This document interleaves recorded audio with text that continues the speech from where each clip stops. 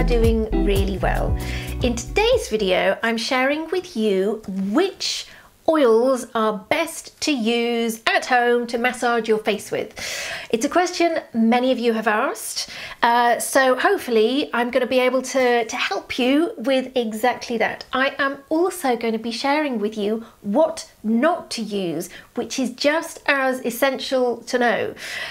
I'm not going to be covering some of the high street products out there. There are some incredible oils out there, blends that feel and smell beautiful. That's not what I'm focusing on today. I'm focusing on easy, affordable, accessible oils that you will possibly have in your kitchen cupboard. If you're into your skincare, into looking after yourself and well-being, you might like to subscribe and hit the bell so that you are first in the know when I share some new videos. Let me tell you why I'm sharing this with you. I have been in the skincare and therapist industry for over 20 years. I have had my hands on many a face and body, and many a famous face and body. I have a clinic in central London. I have a book called Love Your Skin, which you will find on Amazon. So yeah, I've got a little bit of knowledge and skill that I'm hoping, you know, I can give you some of that to help you with your skin at home. So let's jump straight in with my first oil, which you can very easily get hold of, and it's one that many of you have asked me specifically about: coconut oil. So coconut oil, I have a jar here. It is the only oil that is solid at room temperature that is in the kind of lineup today. Most of the oils actually that are used within the beauty industry and the food industry are more liquid. So to be honest, I can smell, it smells beautiful, coconut oil, and I think that's also part of the attraction to it. It will liquefy if the temperature's warm, or if it's left in a warm bathroom or something like that. So it's actually an easy one. I have little pots of it that I travel with for exactly that. It's not a liquid, so it can easily go, you know, on and off aeroplanes, but it won't spill. I don't know, it's a great one to travel with. It's a great one if you're stuck for a cleansing oil as well. Smush, massage, rinse off with a cloth. What I love about coconut oil is it's great for helping to restore barrier, the skin's barrier. It's really nourishing, it's really rich. So if you have dry skin, if you are aging, as most of us are, but from a certain age onwards, and dryness and crepiness is particularly of a concern for you, or maybe you have, I'm not going to say it's not going to cure any skin concerns as in eczemas and psoriasis, it's not, but if you were that way inclined with your skin, then of all of them, coconut is probably the better one for you to use because of exactly that. It's nourishment, it actually has a slight antimicrobial benefit to it. I think a lot of them do state that when you kind of read up on them. Nourishment, comfort blanket.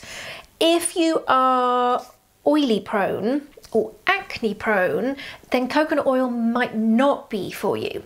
Actually, you might find online that, because I think a couple of years ago, coconut oil suddenly became the new amazing, just fabulous thing to use within the skincare industry. And you will find that the stories online about, you know, someone has switched from using their traditional skincare and just using coconut oil and it's cured their acne. I'm not doubting those claims from those people's journeys, but I know more often than not, if you are acne prone and you start massaging your face with coconut oil, then it might bring you out with a few spots. Okay, so that's number one. Number two, and firstly, I'm not going to suddenly start quaffing wine in front of you, or I should say champagne. I was looking for something to easily show you the different oils, and the only thing I could actually find was a champagne glass. That sounds very posh and swanky, doesn't it? No, it's because they're the only ones that are in the cupboard gathering dust because they don't get much use. So in here is not a Chardonnay. This is olive oil, and you will see it's got a slightly greeny yellowy colour to it. I think many of us are really familiar with olive oil. You've potentially got it in your kitchen. You might drizzle it onto salads or cook with it. It's got a really distinct scent. And I love that on my salads, but I don't often want that on my face. However, it is packed with vitamins, I think A, D, E, K. There isn't loads of research on olive oil, not that I'm aware of, I could be wrong, on the olive oil benefits topically as a face oil. A lot of its research and things that you'll find out there is more for consuming, as in what we're eating. But it's obviously Mediterranean oil. It is a great one, it's accessible, but what puts me off personally is its scent. Yeah, but hey, it's safe to use. You're not going to do any damage, it will do the job. Don't discount olive oil if you don't mind smelling of a salad. Okay, so that's number 2. Number 3. So you will immediately see this is much lighter, a little bit like a Pinot Gris. This is sunflower oil. You might see it's, can we see that? This is a little bit thicker, it's sticking to the sides more, whereas this is finer. If you are starting with an oil and a natural oil, sunflower is an amazing one to start with. It's kind of slightly lighter in its texture. Well, there is something called comedogenic. I always say that wrong, but you might see on some of your skincare products saying non-comedogenic, which means it's been tested in the labs and it's not supposed to cause spots. So if we had a comedogenic scale, sunflower oil falls on 0. So if you are slightly more oily prone skin, sunflower is a great one to start with. Sunflower is a great one to start with for all skin types. And if you're sensitive, there's not a skin actually that sunflower oil isn't good for. And it's quite affordable. Your olive oils and your coconuts are a little bit more expensive, whereas your sunflower you can get really affordably, and there's no scent, which is quite nice. I have on occasion, when I was younger, if I was a bit of a dirty stop out, and you haven't got your makeup with you or your makeup remover, cotton pads nipped down to the kitchen, out of the kitchen cupboards. Often people have sunflower oil. Put sunflower oil onto damp cotton pads and you can wipe off makeup and you look as fresh as a daisy. Just a little tip there. Okay, so that's number 3. Number 4. Let me show you this. You will immediately see this is a more orangey colour. This is rosehip seed oil. This is one of the oils you probably won't find in your kitchen cupboard, but more in your beauty cabinet. You can often find it in your health food store, but probably under the beauty section. So rosehip seed oil, it is packed with vitamin C as well as anti-inflammatory benefits, which makes it amazing for aging skin. It's not too heavy, it's not too light, it's a really nice in-betweeny oil. So if I was, if I was personally going to choose one of the oils that I'm mentioning, I'd probably go for rosehip seed oil. It does suit many skin types, and again, I think there's loads of studies out there on its skin benefits specifically. So that is number 1, 2, 3, that's number 4. Oh, I mean, actually, have you tried any of those that I've mentioned? I would love to know. Do you love one of those? Is there an oil that you hate? You've tried it and it brought you out or made you sensitive? Is there some that I'm not mentioning today that you absolutely think are amazing? put your comments below, and it would be great if you do go, hey, I love sunflower oil, put your skin type, so that the other people reading the comments might go, ah, okay, that is one that I need to try. Yeah, let's share some love and a bit of knowledge between us as well. Okay, number 5, argan oil. I have not got an argan oil here to show you. It is quite similar to the rosehip seed oil. Argan oil traditionally from North Africa.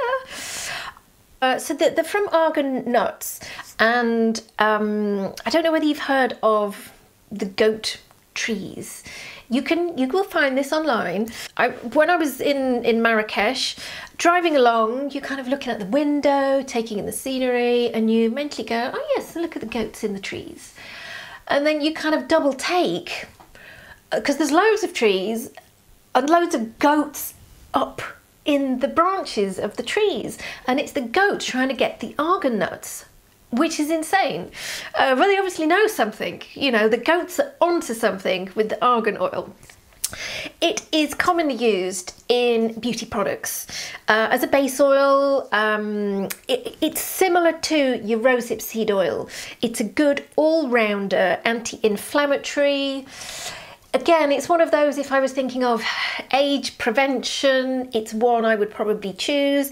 It has, in its raw state, it's got a little bit of a funky smell to it. You know, argan is another pretty good all round, if we're thinking of age prevention kind of oil. So, I did tell you at the beginning of the video, I was going to share what not to use. So, what not to use is mineral oil. You might also know this as baby oil. Many of you have asked me this. Baby oil, mineral oil, also Vaseline is a mineral oil. It is not a plant-based oil. It coats the skin, and that's its main function. It kind of causes a bit more of a waterproof barrier. I have had many people say that baby oil makes their skin really sensitive. It's definitely brought them out in spots. It's cheap, it's accessible, but definitely not for massaging your face with. It's going to leave, even if you kind of wipe it off with a cloth, a little bit of a film over the skin, you know, and it might be over time that you do come out with a few spots. So yeah, mineral oil is a big fat no when it comes to face massage. But all the other plant-based oils are a definite yes, you can. Hopefully you now know a little bit more about what oils to choose for your skin type. If you've enjoyed this video, please like it. Yeah, don't forget to subscribe, and I look forward to sharing more. Oh, actually, now that you know what to massage your face with, I have other videos on face massage. So now you know what oil to use, you can go and find some of the other videos that I've done on face massage. There's an anti-aging facelifting massage, there's something for the gels, so lots of videos to help you look after your skin at home.